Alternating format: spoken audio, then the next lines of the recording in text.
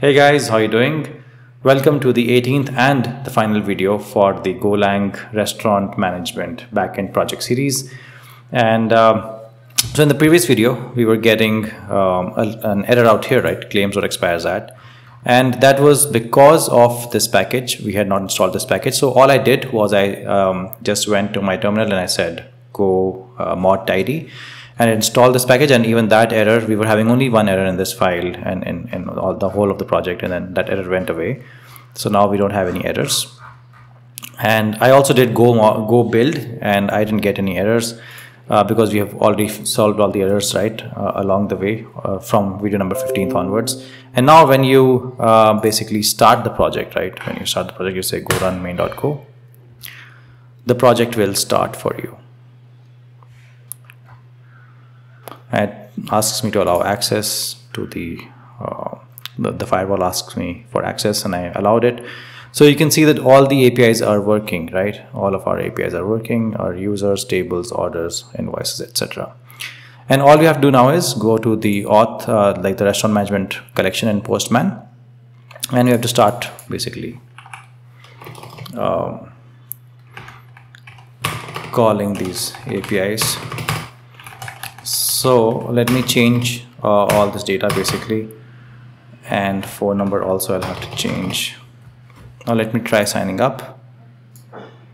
So it does sign me up. If I try to log in, it will log me in as well and give me the token,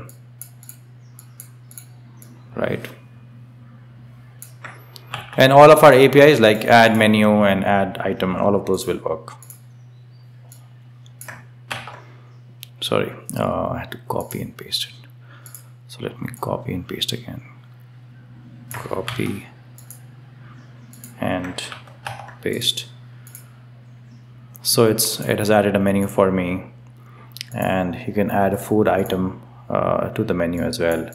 And all of the things, right? You can add a table, add order or item node, invoice, get food, get menus, all of that. Just like we did earlier, just like we did in the first video. Just check out the first video in case you want to see it in complete detail. And what I'll do is just copy this here, the token. And here you can see all the food items. And if you want to see all the menu, you can see all the menus as well quickly. What I'm doing is I'm leaving this code on GitHub, and the GitHub directory, the link will be there in the description of this video.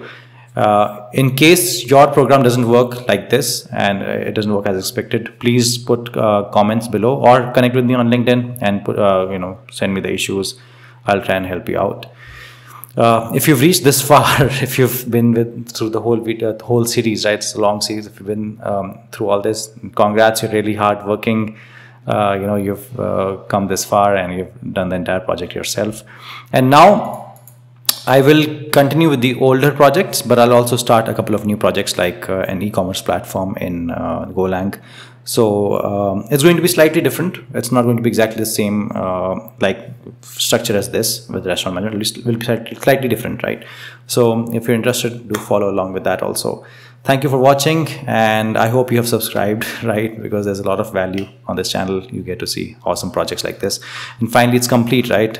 It's been a long time. We've been following along, and it's complete. So thank you for watching, and I'll see you in the next video series.